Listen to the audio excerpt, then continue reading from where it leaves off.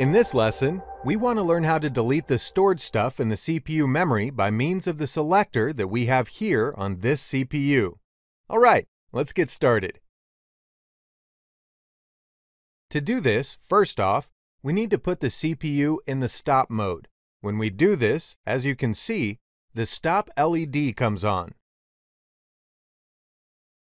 After that, we bring the selector to the memory reset mode and we keep it in that mode up until the stop LED starts blinking. Next, we need to bring it to stop mode and then very quickly bring it back to the memory reset mode.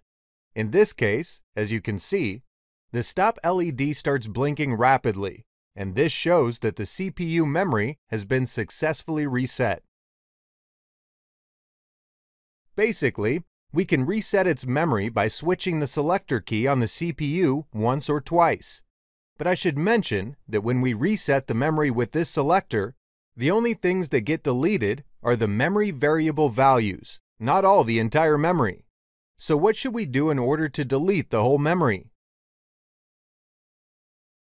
To delete the full memory, we need to get online by using Step 7 software with PLC.